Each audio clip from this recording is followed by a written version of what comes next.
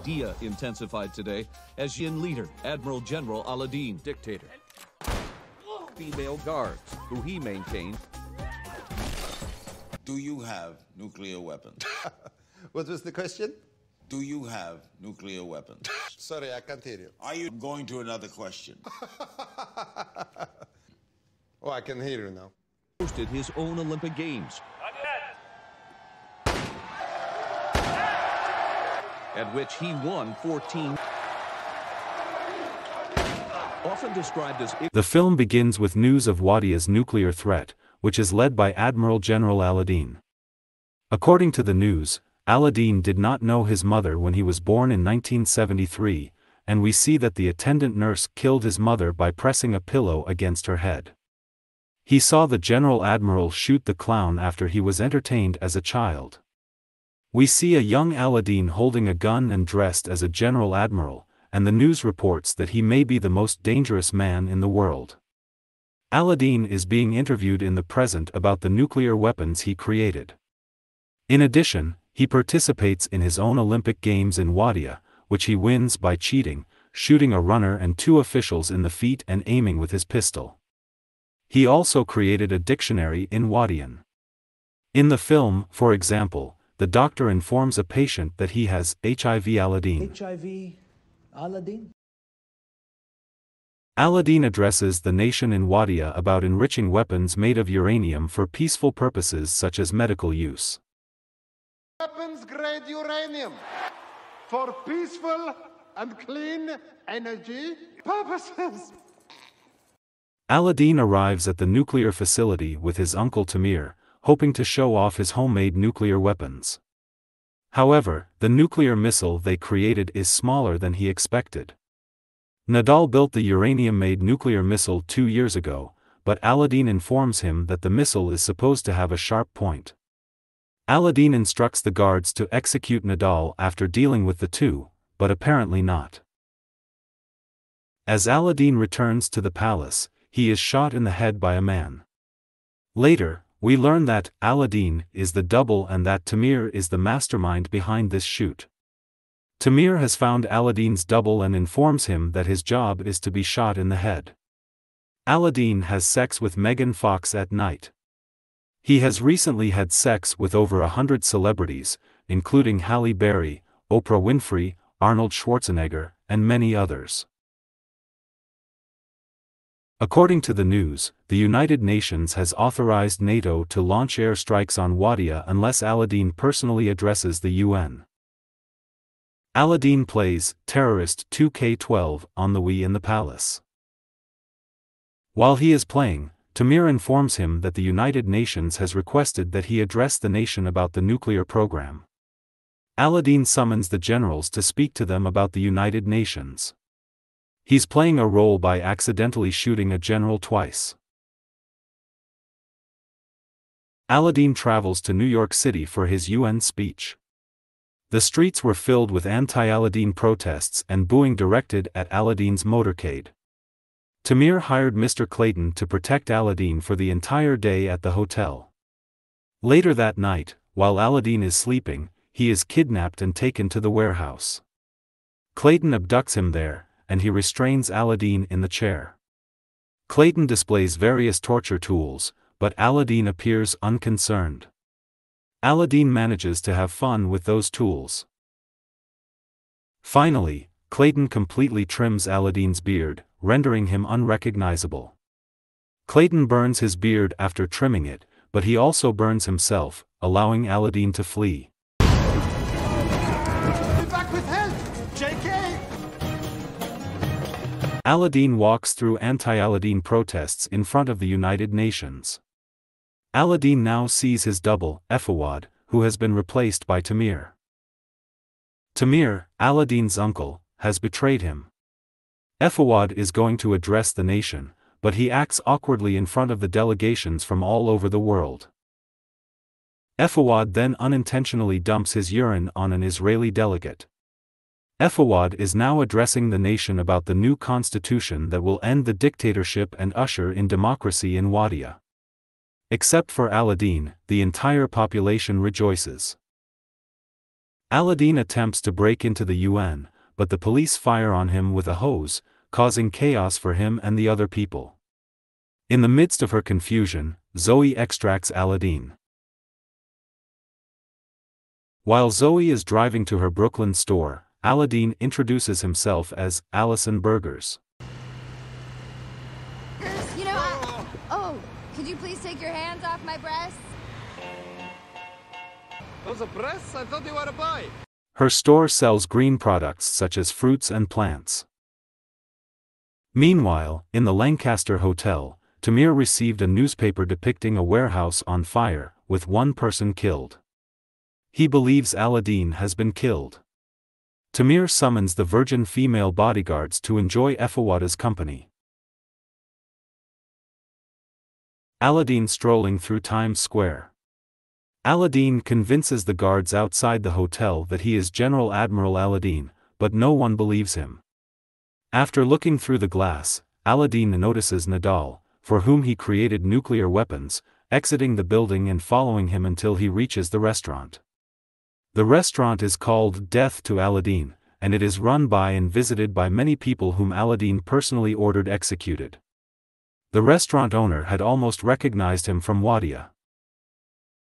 When the owner asked for his name, he made one up based on the warning signs: ladies' washroom, employees must wash hands, maximum occupancy not to exceed 120 persons. When the owner realizes he is Aladeen, the people who ate inside attack him, but Nadal stops them. Nadal informs him that every person he has executed is still alive. Efawad arrives at the hotel in search of a draft constitution. Aladeen and Nadal are standing outside.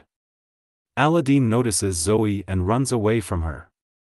In order to get past security, a store inspector hands her a badge.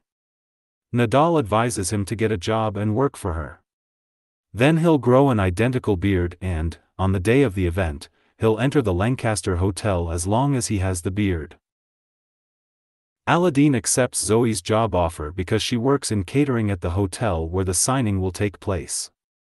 As a store manager, Aladeen punches the customer for no apparent reason. He even gets the man out while urinating in order to clean the restroom, then throws a garbage can as the taxi passes by. He kicks the child after he drops anything in the store. Aladeen confronts the employee who stole the cashier's box money. Later, Aladeen and Nadal join the couple on a helicopter tour. Aladeen and Nadal are cracking a joke, but when Aladeen mentions Osama bin Laden and 9/11, the couple becomes terrified. The couple is concerned and claims to be members of Al-Qaeda. The two joke about the possibility of another 9/11 attack on the Empire State Building, Yankee Stadium, and the Statue of Liberty. When Aladeen removes his jacket, revealing the suicide bomb vest, the couple is terrified. Aladeen and Nadal are arrested for threatening, but they are both released on bail. Tamir is at the hotel when he hears that Nadal and Aladeen have been arrested for terrorism. Tamir, now that he realizes Aladeen is alive, orders Etra, a large-breasted guard woman, to kill Aladeen. Zoe teaches Aladeen how to masturbate at the store. Later that night, Zoe shows the mafroom to Mr. Ogden, a hotel manager. Aladeen receives a call from Nadal in his bed, instructing him on how to masturbate as he did earlier. Aladeen tells him that he is ready to tell Zoe his true identity. Clatters can be heard after Aladeen has turned off the lights for bed. Etra attacks him with the enlarged breast as he investigates the clatter. Following the fight, Aladeen locks himself inside the stockroom, but Etra manages to break the door open. Aladeen kills her finally by simply throwing her back into the inflatable pool of water. The next morning, Zoe and Mr. Ogden are surprised to find the store in shambles. Aladeen claims he was masturbating when he was attacked. As a result, Mr. Ogden terminated the catering contract. Aladeen will correct this in order to improve the store. Aladeen starts imposing strict schedules on everyone, creating a personality cult around Zoe, and intimidating an inspector into giving the store a favorable review.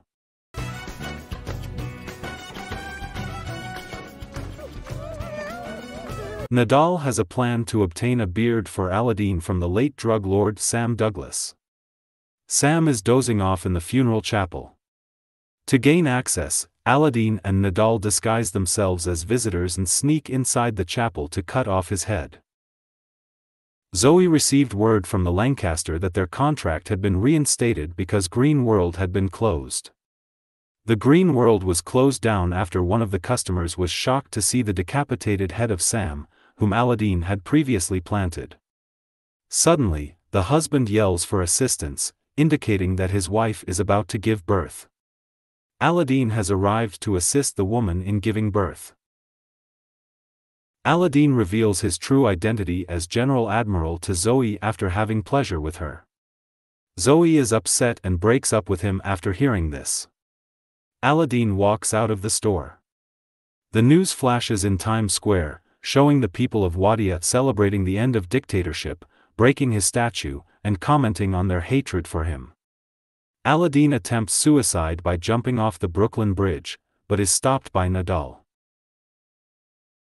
The following day, Nadal assists Aladeen in gaining access to the hotel where the signing ceremony is being held by rigging a zipline across. Unfortunately, Aladeen has become entangled in the zipline. Nadal devises a plan to remove anything in Aladeen's pocket in order to gain access.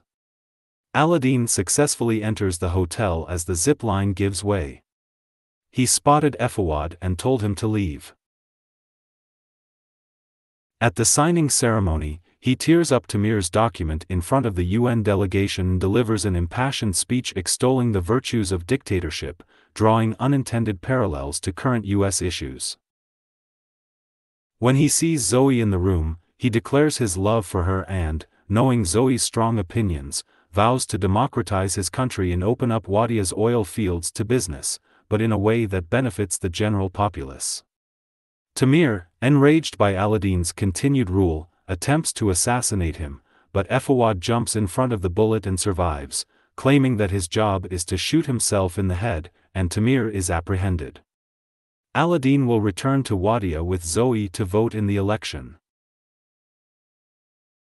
1 year later, Wadiya holds its first democratic elections, and we see several people in line, about to vote for Aladeen's opponent, but when the tank aims at them, forcing them to vote for Aladeen, and he is elected president.